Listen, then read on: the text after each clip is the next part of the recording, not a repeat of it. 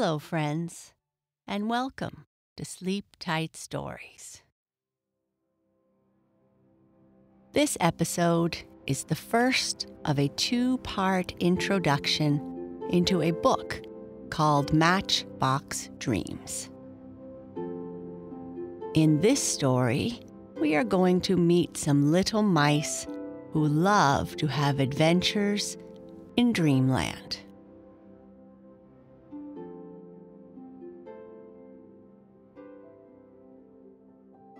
Matchbox Dreams, written by Douglas Schwartz. Chapter 1: The Introduction of Harper, Remy, and Millie.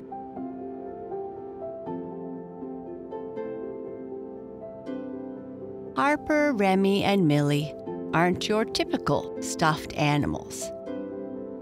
They possess the ability to come alive in Dreamland. Oh yes, Dreamland is real. It exists in your mind, but it only comes alive when you are sleeping. Just like how the night is never around during the day, Dreamland is only around when you are sleeping. So, what about daydreaming, you might ask?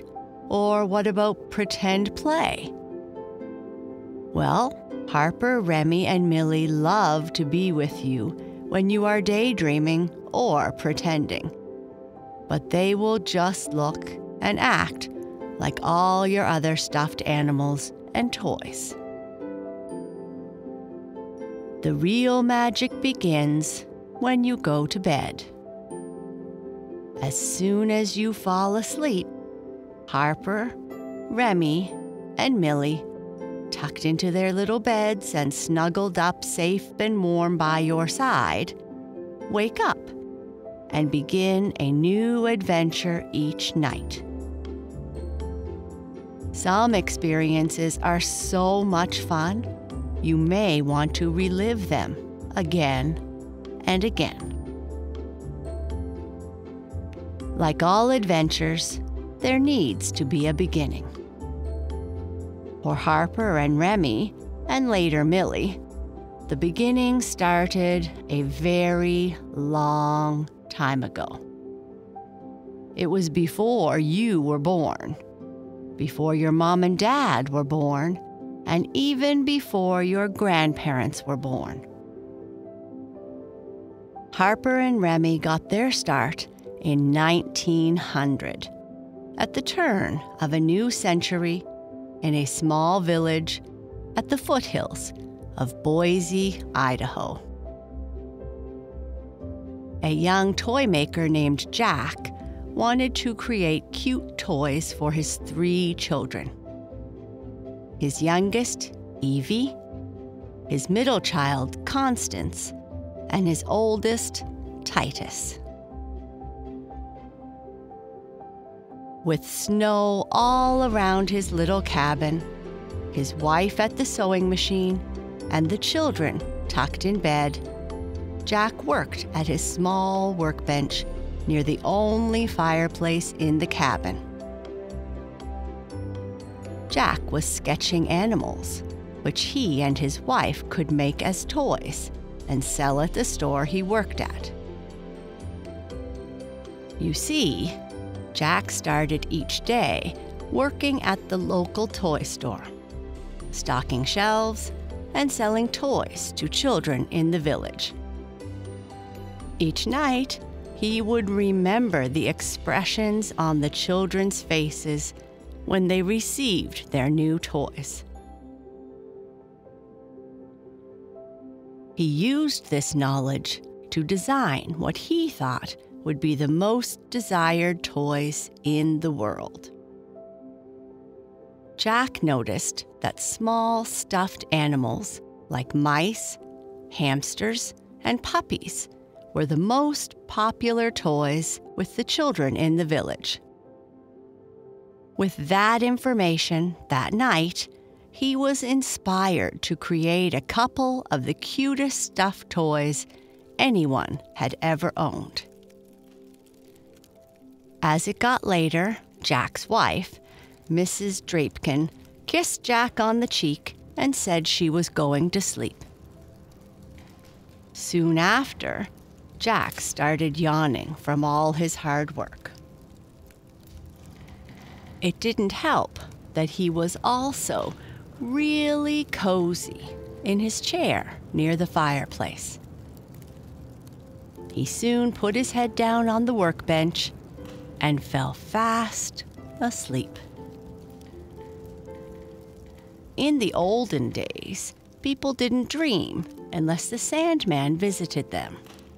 And for the Sandman to come to your house, everyone had to be sleeping. Unlike Santa Claus, the Sandman could not get to every home in one night. So some nights, people just didn't dream.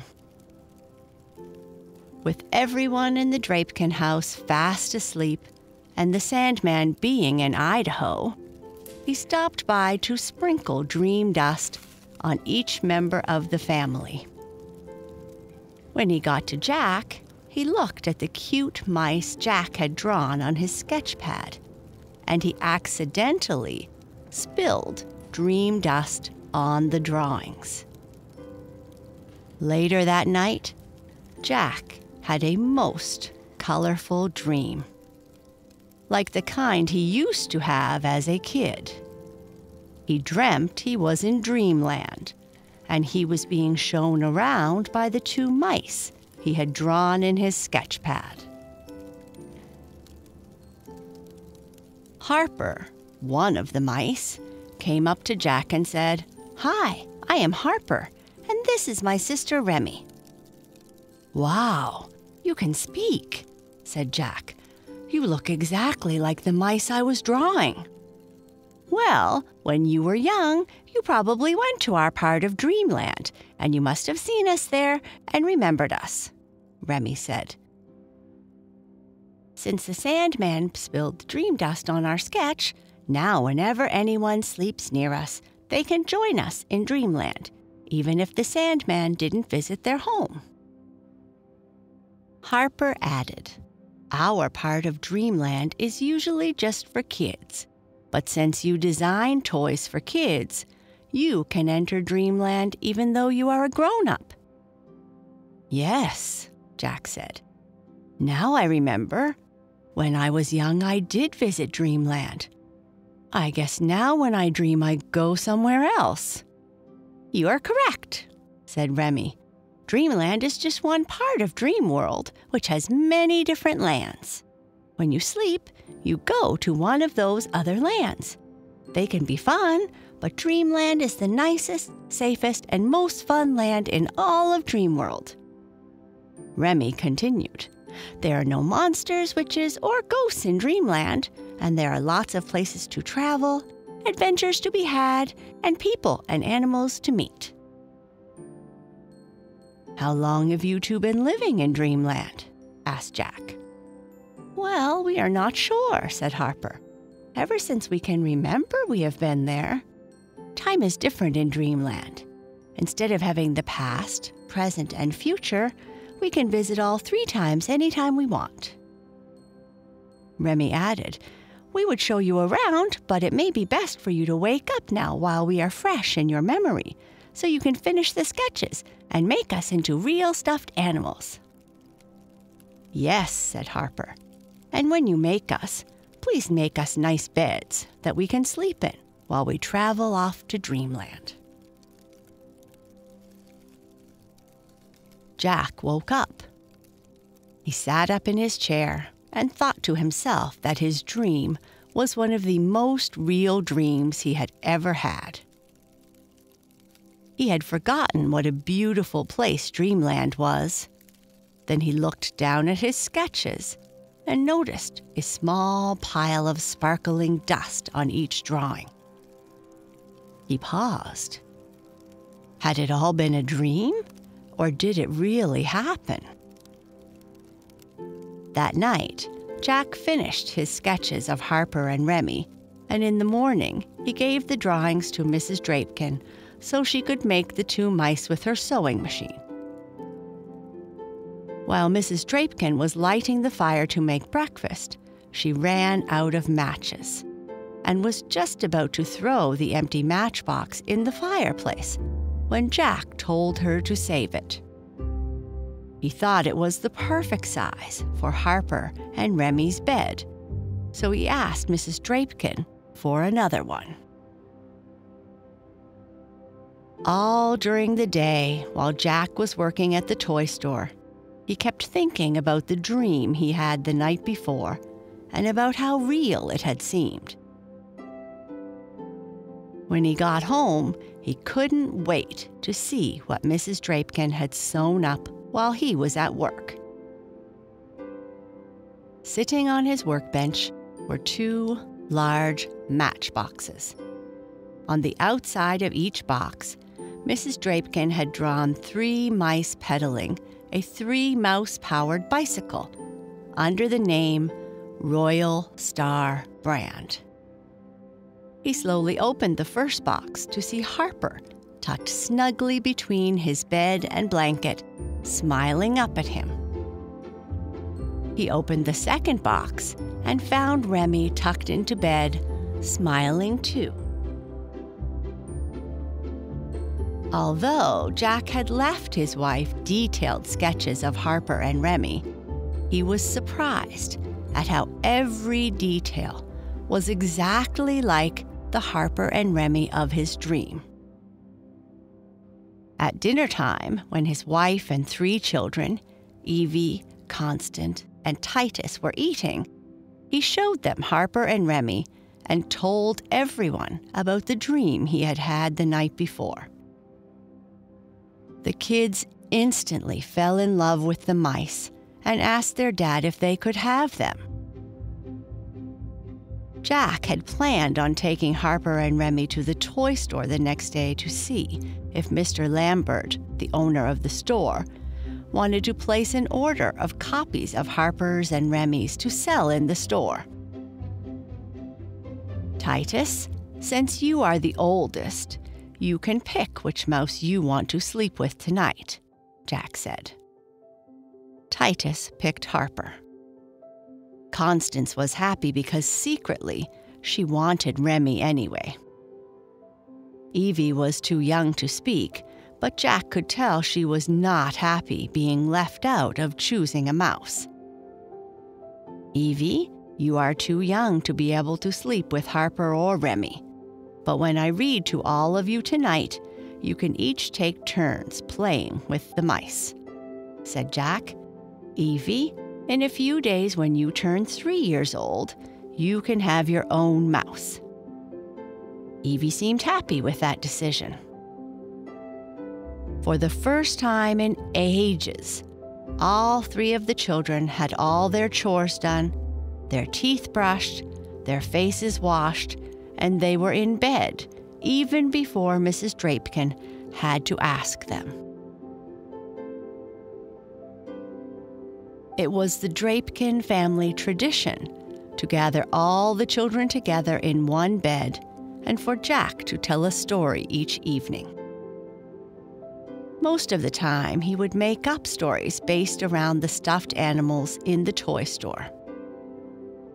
This evening, Jack told them about his trip to Dreamland and how he met Harper and Remy.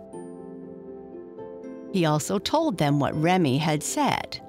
If the mice were tucked up into their little matchboxes and sleeping near you at night, you could enter Dreamland anytime, even if the Sandman had not sprinkled dream dust on you. Constance and Titus could not wait to fall asleep so they could start dreaming. Right after Jack told them a story, both children said they were tired and ready for bed. Constance took Remy to her bedroom and Titus took Harper to his. Poor Evie didn't have a new mouse to sleep with, so when Jack tucked her into her crib, she snuggled up to her old stuffed hamster doll that Jack called Mr. Hamster. And after everyone was tucked into bed, Jack went and sat by the fireplace with Mrs. Drapekin. Meanwhile, Titus took Harper out of his matchbox and told Harper that when he slept that night, he would like to go to Dreamland like his dad did and have Harper show him around. Harper continued to smile up at Titus in response. Before Titus fell asleep, he pretended that Harper was walking through sand dunes, his blankets, and that Harper could fly wherever he wanted to. In the other room, Constance was doing the same thing, only she pretended that her blankets were knee-high, soft green grass that she and Remy were making their way through to find Titus and Harper. After a while, both Constance and Titus grew tired, so they tucked their new little friends into their matchbox beds, and both fell fast asleep.